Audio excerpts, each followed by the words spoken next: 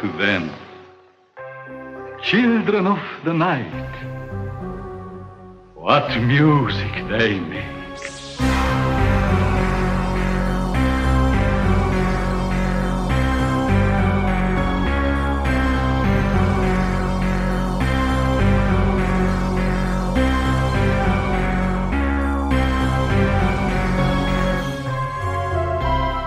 Welcome back to Scored to Death, the podcast, the official companion podcast to the book, Scored to Death, Conversations with Some of Horror's Greatest Composers. My name is J. Blake Fischera, and for those of you that are new to Scored to Death, the book was released in the summer of 2016 by Silman James Press. It contains in-depth interviews with 14 renowned composers, and is available in both paperback and ebook on Amazon and from other book retailers. The goal of both the book and this podcast is to explore the craft of film scoring and celebrate the amazing composers that do it.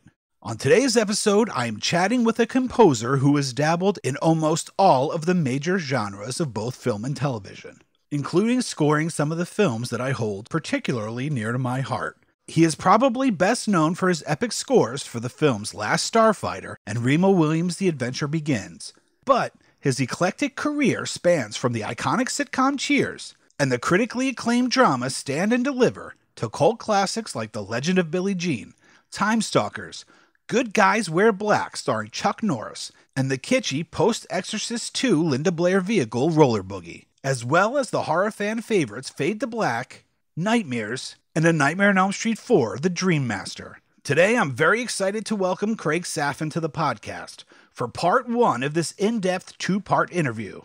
Craig, thank you so much for doing the show. My pleasure. I'd like to start off by talking a bit about how you fell in love with music and how it became a passion for you. Sure. Well, my mom played piano, so there was always some piano going in our house when I was a little boy. And she played all classical music, but tried to play popular music, wasn't very good at it, and sort of gave up piano altogether, but there was always music in the house. And I started just tinkering with the piano when I think I was about 4 or 5 years old, and picking out tunes, picking out this and that. And for a while, my mom would give me, lessons, little pointers and stuff. But as I got to be about 6 years, 6.5 years old, and was really interested, she said, well, your mom shouldn't teach you to play the piano. You need a real teacher. It's not good to have your mother teach you. So she found this wonderful teacher, Helene Mirisch, who is still a good friend of mine. And my mom never really liked playing classical music and was from a very small town in Texas, Laredo, Texas, which is a teeny little town on the border, and said, nobody really ever wants to hear piano played, classical music at a party. Nobody wants you to play classical music at a party. Piano should be fun to play at parties.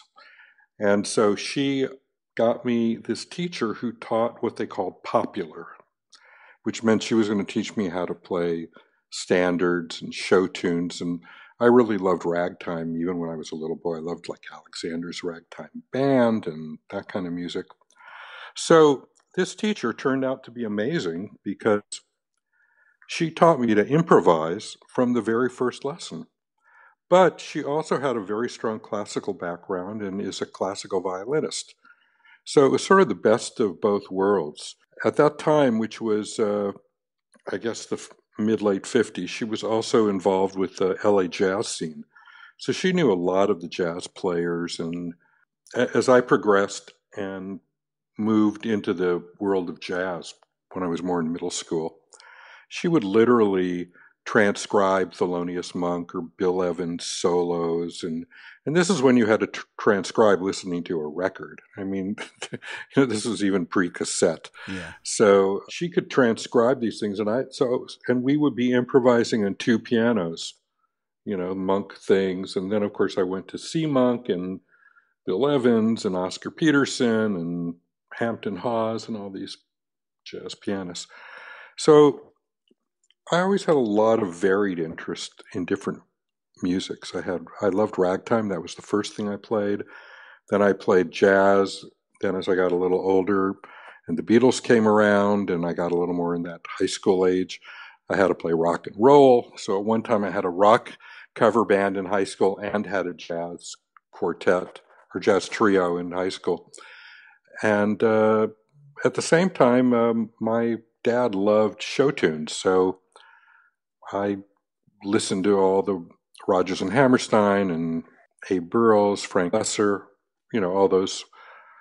So I had a very wide musical background when I was young.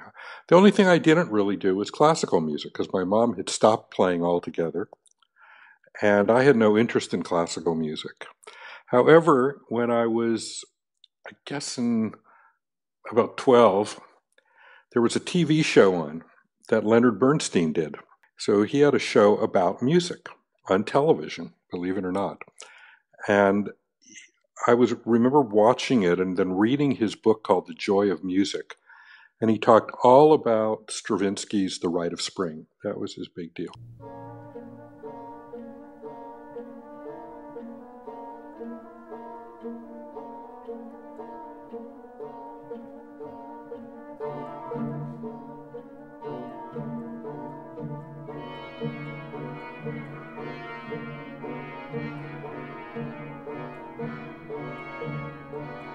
So the first classical record I ever bought was The Rite of Spring. And that was sort of where I began my classic musical education. I never heard Mozart. I never really heard Beethoven. I just went straight to The Rite of Spring.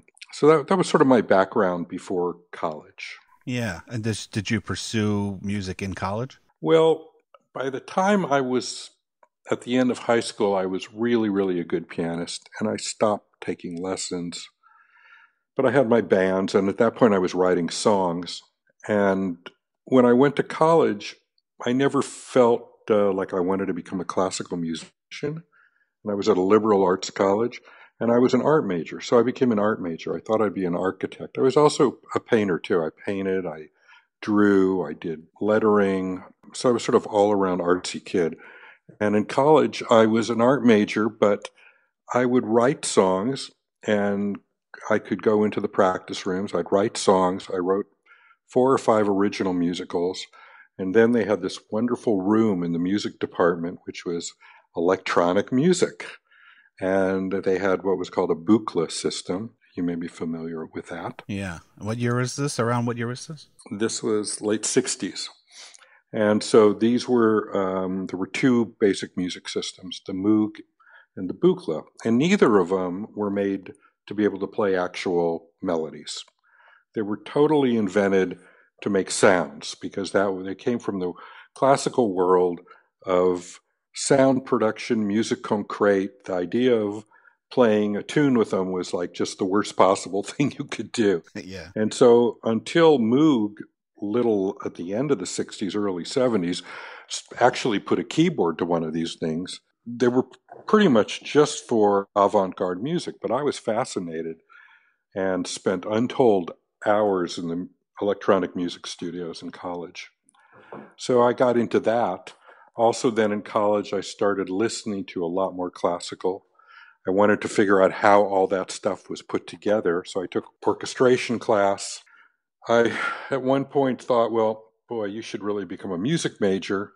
And so I was going to transfer from the art department to the music department, but I took like a couple of the prerequisite music courses, and they were so lame because they were teaching me basic harmony. But I mean, I had been playing Bill Evans and Thelonious Monk when I was, 12 years old. So yeah, I was totally not interested, but there were some good teachers there. Alvin Lucier was one of the greats who was into music as sound. He was sort of like an on-cage kind of guy.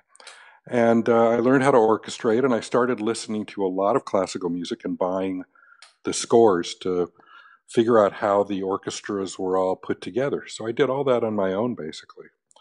So I had the scores from everything from Beethoven to Stravinsky to Penderecki to Crumb. Again, I've always been very eclectic in my tastes. So musically, I've gone from every style, pretty much. Yeah. And how did pursuing a career in not only music, but film scoring? How'd that come about? Well, that was sort of accidental. So by the time I graduated high school, I knew I wanted to do music, but I wasn't sure what. I just thought, well, I'll be the Beatles. That was sort of like how everybody felt back then. Yeah. And I was given a fellowship by the Thomas J. Watson Foundation. And I went to London and just got involved with pop opera, and I got involved with electronic music. But what I did for my year in London was I spent a huge amount of time writing songs. And I wrote just hundreds of songs and got really good at it.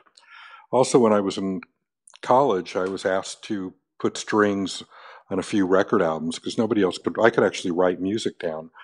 And so I had some friends who were making record albums, one for Warner Brothers, and I ended up doing the string charts.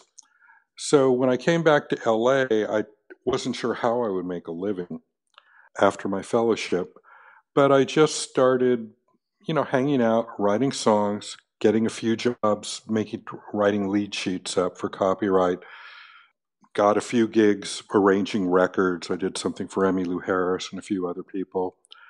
And I sort of fell in with this gang of young musicians that were centered around this recording studio called Clover, and made demos, wrote songs, played with my brother as the Safan brothers, barely scraped by, if that, worked 2-3 days a week selling jewelry at my dad's store. And then one day, I was probably about 24, 25 at the most, I get a call from a person I knew at my college, and she said, I've gotten married. My husband's out. We just moved here to AFI, American Film Institute, and he made a Super 16 horror film. And you're the only person I know in Los Angeles who's a musician. Do you know someone who could put music to this thing? And I just said, I'll do it. And that was my first film. And I had never really thought of doing film music before. It just sort of, I did it. I did the music.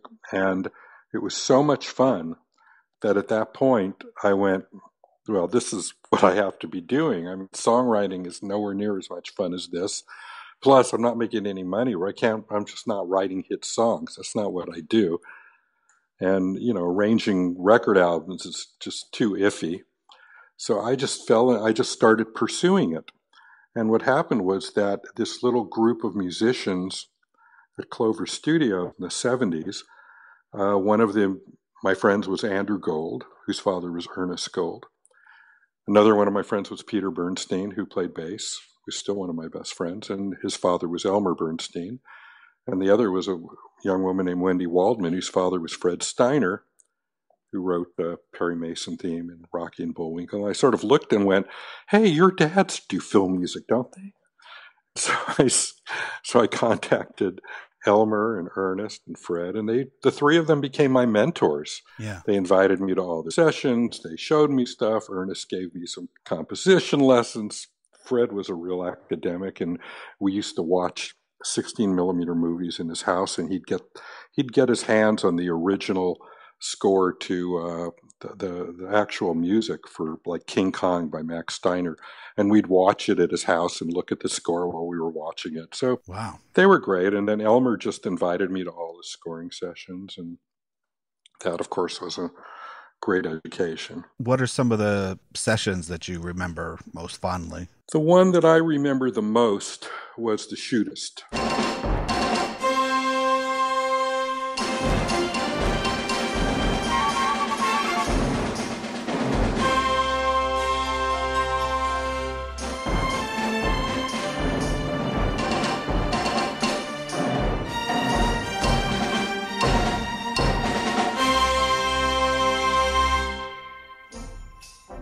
That's the one I really remember. That was a John Wayne movie. Yeah. And Elmer did it. And I just learned, first of all, I learned how a composer can be abused by a producer, which happened on the session. And I thought, man, if Elmer Bernstein has to take this crap, none of us are safe. Yeah. And then I also learned really what film music was about, because there was a scene in the movie where towards the end where there's like a a sort of a shootout in a bar, and there's a fire, and Ron Howard's in it, and John Wayne, and the bartender, and a couple other people. And it's a complex scene because part of it's in one room, part of it's figuring out how the danger is, the other is who's behind the bar. And it was sort of a mess. And the minute that Elmer put music to it, music told you exactly where you were, what the stakes were, what point of view you were at. It clarified all this visual complexity. And I just saw, wow, that's, because I used to sort of think, well, film music is about writing really good original music. Yeah. And then I realized that's not what film music's about at all. The originality isn't the number one thing. The number one thing is helping your film. Is it clarifying your film in one way or another? I would like to talk a little bit about your process. Sure. And of course, all situations, every situation I'm sure is, differs. But in an ideal situation, when you come onto a film, or you've done a lot of television also, but so when you come onto a film and you meet with the director or the producer to discuss, what you're going to do on the film, what ideally are you looking for from the director? Like, what information? Do you have a set of questions that you found that you ask a lot, stuff like that? Not really. I think the biggest issue is going to be how much work have they already done on the music. So back when I started, it was pretty hard to do a temp score because it was all done physically. You actually had to literally cut tape. Yeah. Sprocketed tape. And so the only thing that was ever really temped were montage scenes, that needed the rhythm of the music. But of course now it's like just child's play to put together a temp score on a computer. It takes, there's nothing to it. Yeah. And pretty much every music in the world is available instantaneously on the web or in your iTunes. And so the problem really is if they've already spent 2 months cutting this thing and put a temp track that they love, how do you go against that? You really can't. Yeah. So I think that's one of the reasons you don't see as many interesting scores, because the composers sort of already come in with a lot of rules attached. Mm-hmm. Ideally, the way I would do it, so let's say, I don't know, a movie like Stand and Deliver.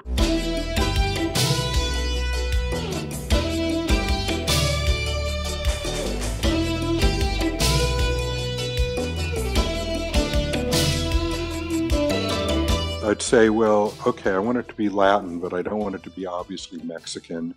I usually will sort of talk with the director and then choose a palette. I really believe that one of the first things to do is to go, okay, this is going to be guitars and panpipes and synths. And all the percussion's going to be, I'm going to invent all the percussion. I'm going to record it all myself using things I find in a hardware store. Okay, that's sort of how Stand and Deliver happened. And I just sort of gave myself that palette. So it's sort of the same way an artist, like if you think of Picasso, okay, it's his blue period. He's only painting using blues, or you're only painting in a Cubist style.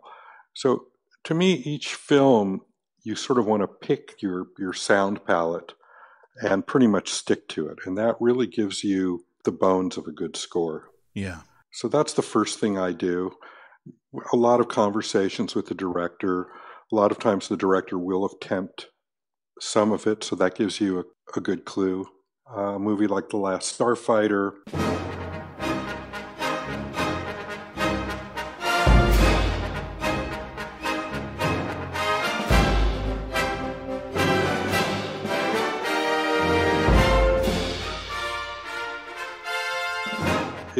We were in that era of the John Williams score, so for me to really do anything different than that big romantic score would have gotten me fired immediately. Yeah. So, there's a lot of that sort of just the realities of the business. So in something like that, I go, well, how can I do that big romantic orchestral score and sort of make it mine? And so I sort of figured out a few ways to do that, to make it individual, so it didn't just sound like a cookie cutter John Williams score. But every film I do has a certain sound to it. I would imagine that some films, that sound palette comes to you easier than others. Yeah, probably. And some are just more generic. I mean, some you just want an orchestral score that's sort of late romantic orchestral score, like 8 million other scores, and that's sort of what works with the film. But generally, I would try to do something that was a little more interesting or that had, some twist to it. Do you find the script to be a useful tool? Not really. I think the script can be very misleading because as a composer, you really have to respond to what you see on the picture. It's really a physical response in terms of the groove of the picture, how it's playing, how it feels, how the actors are, what it looks like. The script can be very misleading, especially musically. Yeah. So no, I don't think that's usually a good way to do it at all. Do you find that you kind of work through the film writing music kind of in order, or do you watch the film and see key scenes that you kind of start with and then branch out from those? Well, I think the way I do it is that I look at the whole film and I sort of get the idea of the kind of music, and I listen to what they already have in the film or what they like. And I'll start writing a bunch of themes, or maybe one theme or a few sketches. But then when I actually write it, I've found over the years that it's better to write, not to do the main title first. To sort of do some cues that are a little more throwaway, that are going to be not as obvious. I mean, a lot of music is going to play underneath scenes, and you're not going to even notice it's there, but it still has to be written. And I sort of can get my feet wet there and get the sounds right and get the feelings right and work out problems. Then I go back and I'll do the main title.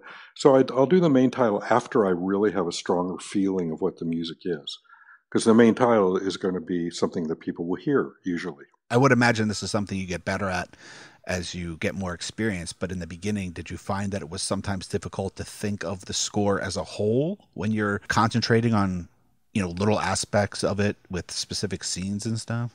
Like, is it hard to keep continuity, kind of?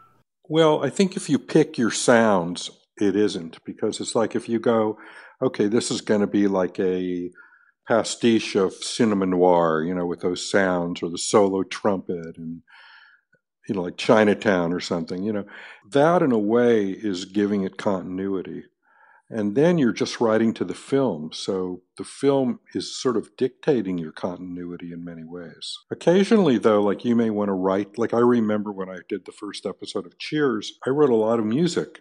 And then the producers came back and said, we don't want a lot of music. We don't like that. We just want you to connect the scenes, basically.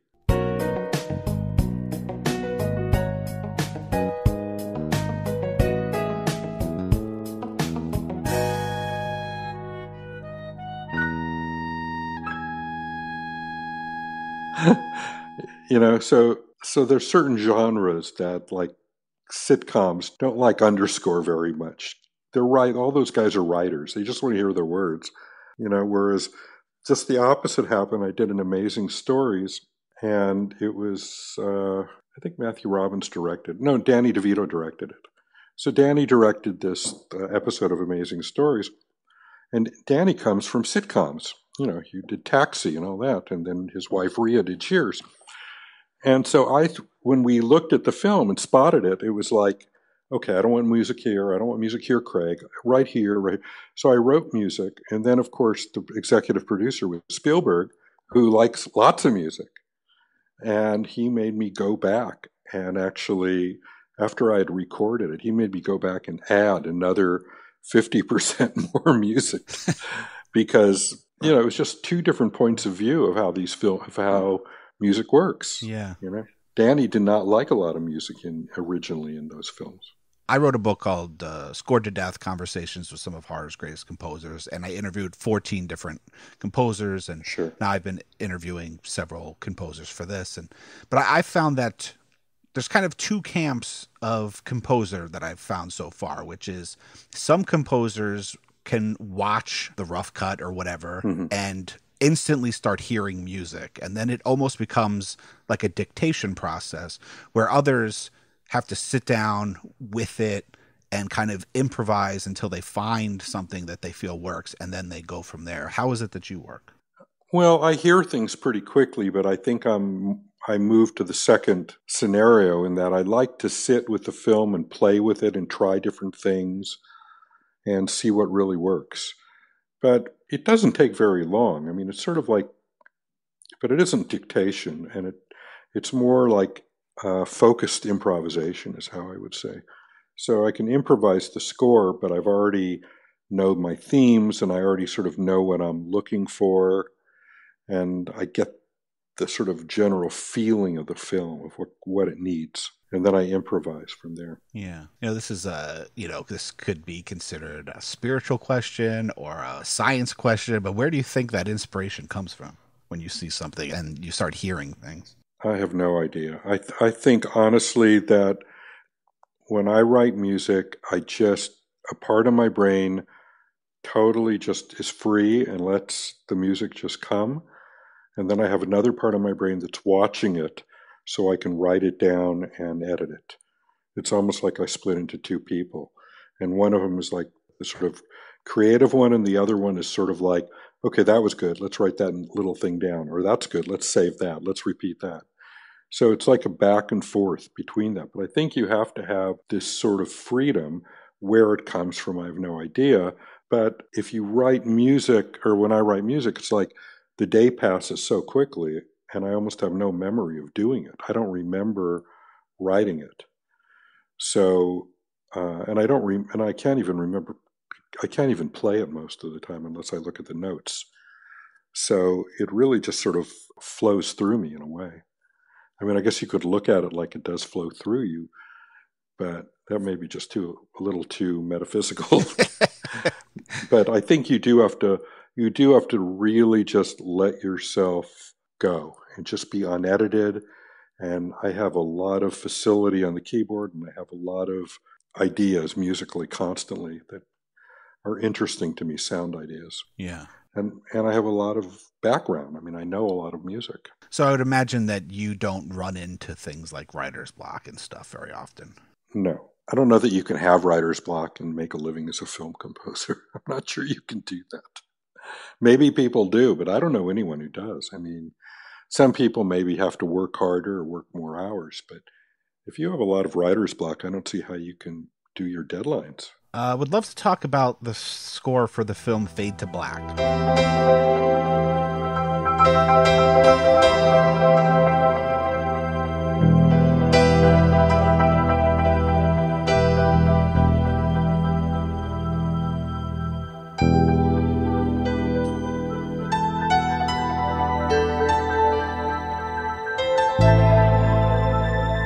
Oh, okay. That's going back. Just a couple of years. Yeah. How did you come to work on that film? You're asking me these questions I don't remember. That's okay. The director... Vernon Zimmerman? Yeah. So the director was basically kicked off of it. I don't think I ever met the director. I think I was hired by Irwin Yablans, who was the producer. Uh-huh. I honestly don't remember how I got the job. But I remember the job. I mean, I remember the music. I like the score a lot, actually. Yeah. I still think it's a really cool score. So I was pretty young, and it had a lot of sort of pastiches of old movies. The character sort of reenacted bits from old movies. Yeah. It wasn't a huge budget, but I wanted to use a lot of synth in it. And the synth was all live. And a small string section, because I really wanted that sort of Bernard Herrmann-y kind of horror sound.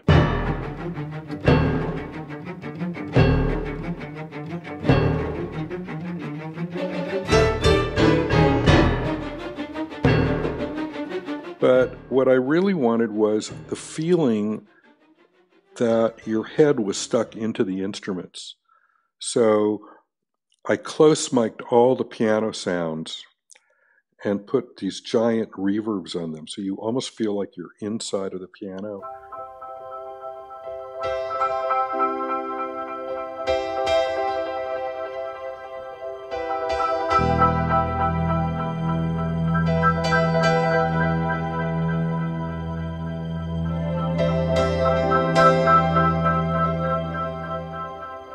I did the same thing with the harp.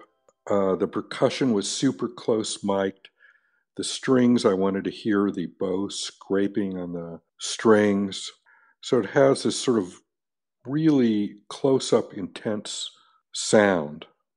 I don't think there were any woodwinds or brass on it at all. I think it was just strings, percussion, piano, harp, and Michael Boddicker on the synth. We may have done a couple of overdubs of the synth. But that was the idea. The idea was to sort of make it to make the sounds like you were inside of these instruments. So they were not recorded like you're listening in a concert hall from the stage. They're recorded like they're in your ear. Yeah. And that was what I was going for. I loved all that sound. Yeah. Did Aurelia Blands give you any indication, or were you really just left up to your own devices? I was totally left to my own devices. There was no direction whatsoever. I think the film was sort of in trouble. The director, I can't remember exactly why, but it happens more frequently than you may think. But the director was out of the picture at that point, and it was just really on the producers to finish the movie. Yeah. And so they really just let me do what I wanted to do. I mean, I don't think they ever even heard anything. I don't think they heard a note before I recorded it. And that was before you could do mock-ups. You know, there were no mock-ups of films then. I mean, because this is still fairly early on in your career. Yeah, very. I would imagine, at least if it was me, I would imagine that I would have insecurities that maybe I'm not doing what they want. Well, I never really had those insecurities. So my insecurities really were basically, you know, everyone has insecurities, but I think there were two things. Once I was doing Cheers, and I was on Cheers forever, but I was doing these movies at the same time. But I remember at an award ceremony or something, meeting up with the producers of Cheers and saying, "Do you like is it okay what I'm doing?" And they said, "Well, Craig, of course it's okay. You would know if we didn't like it, we would tell you." So number one, people don't tell you if they like it. They really only tell you when they don't like it. Yeah. That's number one. And number two, eventually I just came to the conclusion that, you know, you're making a living doing this. You're getting work. You know, may not always be the best film in the world, but, you know, there's some good ones, some bad ones. But you're doing enough right that you're making a living. So just don't worry about it so much. What are you going to do? You can't control the outside. Plus, people don't know how to talk music anyway, especially back then when there were no temp tracks. They would have no way of even expressing what they'd want because they don't have the language. Yeah. You know, so maybe they'd play me. Not that they didn't play me anything, but let's say they would say, "Okay, well, here's Psycho. We love this." You know, or here's Chinatown, Jerry Goldsmith. Sure. We love this. And you go, "Oh, okay, that's cool. Yeah. I can do something like that." And then, but that would be it. So you wouldn't be copying it. But I think in terms of insecurity, it's like writer's block. You just have to not worry about it if you're insecure. You just have to do it as best as you can. And sometimes it works, sometimes it doesn't. But if you have a career, you're doing enough right that's good. You see, Yeah. If you're making a living, that's good. Yeah, you're doing something right. Okay. For this score, you brought up Bernard Herrmann. Yeah. It's a name that comes up almost in every chapter of my book and has come up a few times on the podcast. What do you think it was about him and his music that was so influential for like the thriller and horror genres? Like what is it that was, it's like, did he just do it the most efficient way? Or is there something else going on? I don't think it's efficiency, but I think it's two things. Number one, the first thing I talked about, which was picking your palette. So there's no better example than Bernard Herrmann, except maybe then later Jerry Goldsmith, of someone who is going to find a certain sound and give himself huge limitations for a score. So if he's doing, I don't know, I think it was Jason and the Argonauts or one of those, there were no strings.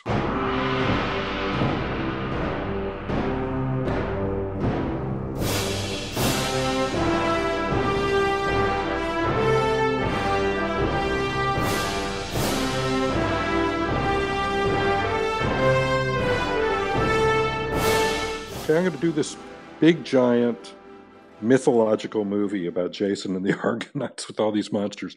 I'm not going to have strings. I'm just going to have woodwinds and brass and percussion, right? Or I'm going to do Psycho. Well, I'm not going to have any woodwinds. I'm not going to have any brass. And I don't even know if there was percussion in that. I don't think so. I'm just going to do it with strings.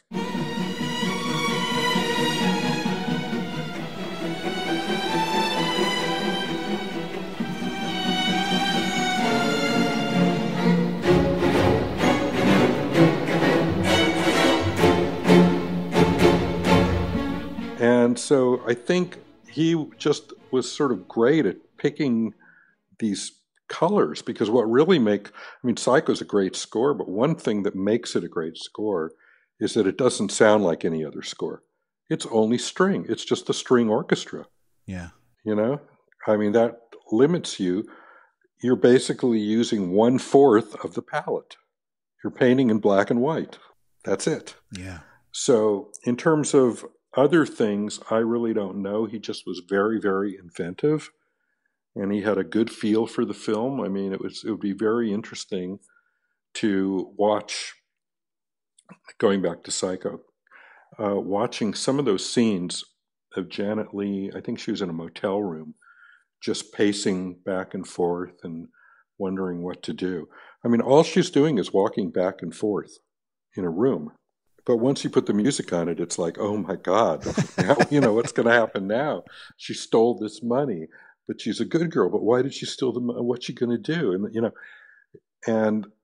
But the visual is nothing. It's like walking from one end of a room to another and looking pensive or worried, It's like, yeah. So the music really just captured the nervousness.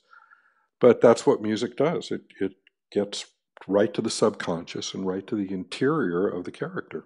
And he was great at that. You also did one cue for a movie that I love and a soundtrack that I love, which is Thief by Michael Mann.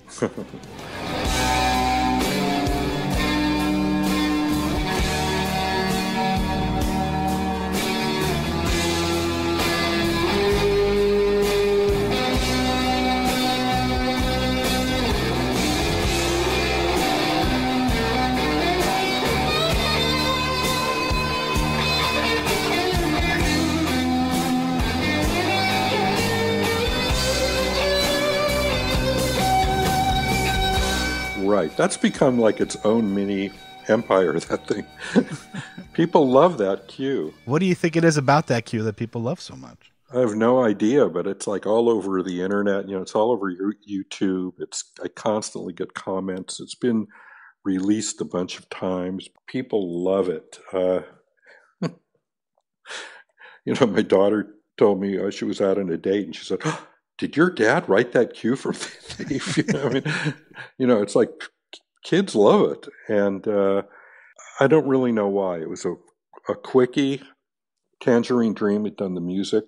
But you have to remember, Michael Mann, the director, is one of these directors who, if he could write the music, he would. Yeah. If he wants to do everything. He's a total control freak.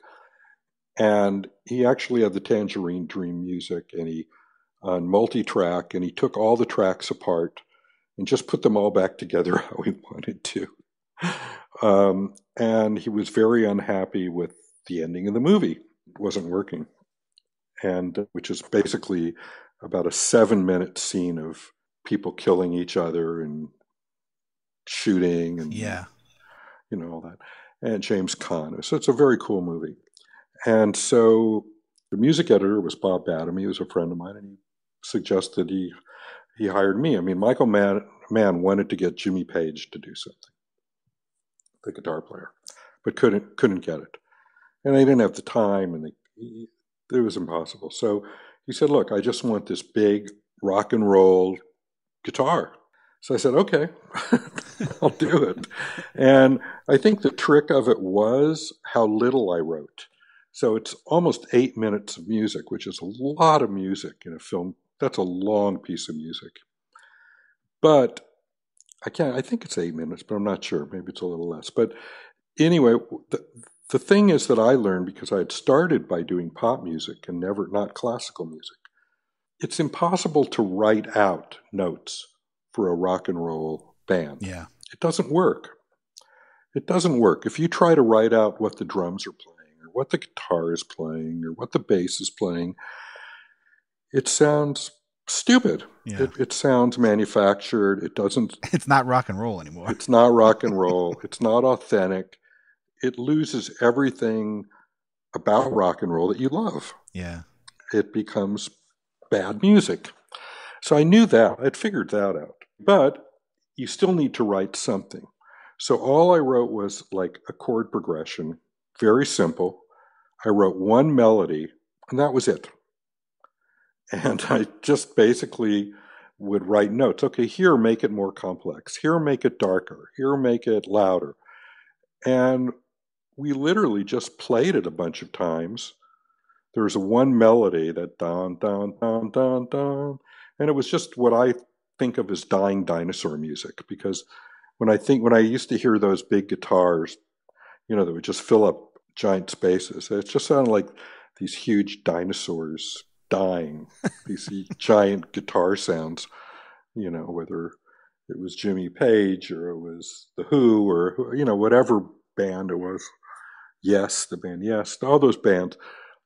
And so I just found great players, and we did it live.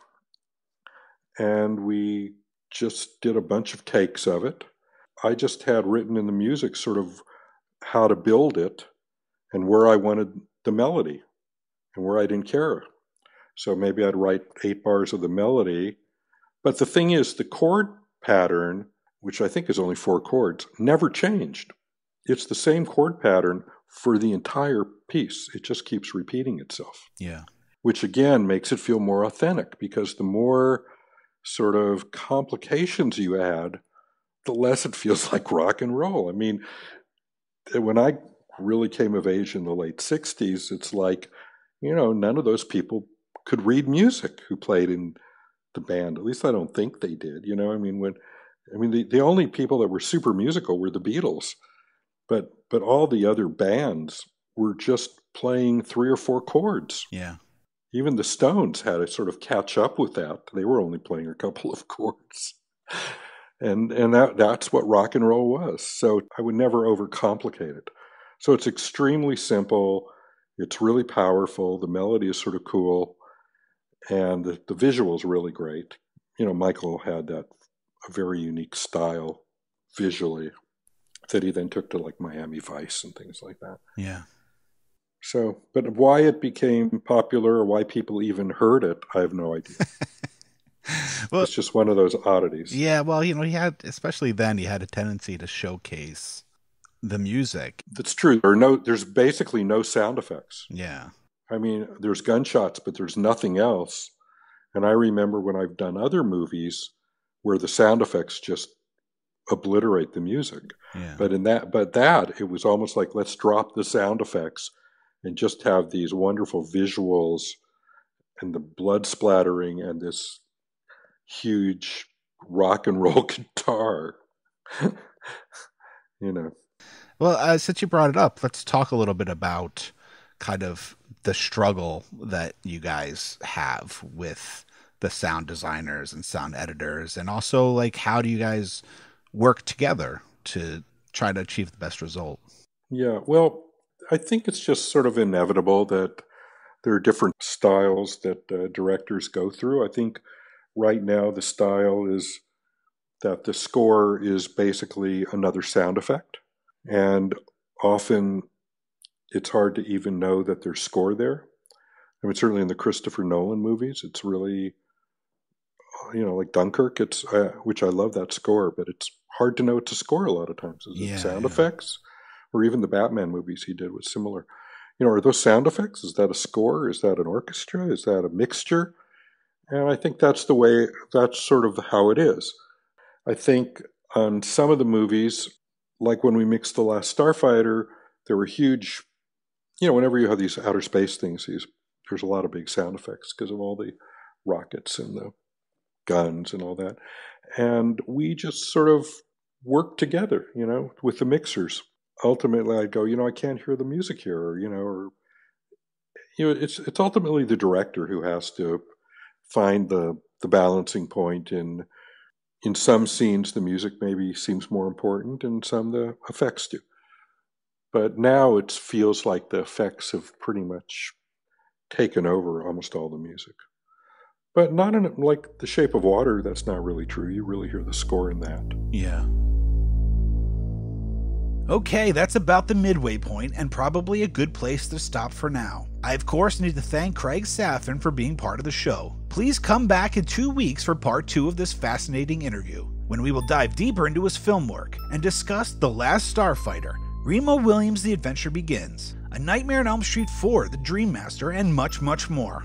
If you've been enjoying the podcast, the book Scored to Death, Conversations with Some of Horror's Greatest Composers is available on Amazon, Barnes & Noble, and many other places you buy books. Or you can order a signed copy from me directly. Just contact me through scoredtodeath.com or find me on Twitter, Facebook, and Instagram at Scored to Death. Scored to Death, the podcast, is now available on most podcast apps and distribution sites, as well as on SoundCloud and YouTube. Please consider subscribing, rating, and reviewing the show on iTunes or on whichever provider you use to listen to podcasts. Ratings and reviews will help the podcast get recommended to potential listeners and raise awareness for the show. My other podcast, Saturday Night Movie Sleepovers, can also be found on iTunes, Google Play, and most places you find podcasts, and on Instagram, Facebook, and Twitter at Sat Sleepovers. You can find Craig on craigsafan.com.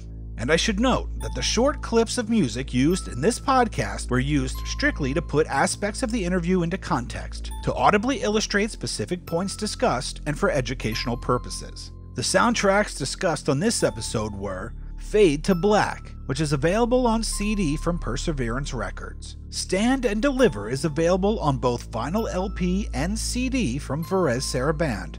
The Last Starfighter can be found on vinyl LP from its original release from Southern Cross Records, and on CD from Entrada. Thief by the band Tangerine Dream. Craig's cue, titled Confrontation, is not featured on every release of this score, but you can find it on the vinyl LP from Audio Fidelity and Elektra, and on several CD reissues, including the Perseverance Records, Orange Records, and Wounded Bird Records releases. Psycho by Bernard Herrmann has most recently been reissued on vinyl LP by both Stylotone and Doxy Cinematic. And Jason and the Argonauts by Bernard Herrmann can be found as a re-recording on CD from Entrada. Thank you so much for listening to Scored to Death, the podcast, and please come back in 2 weeks for this interview's exciting conclusion.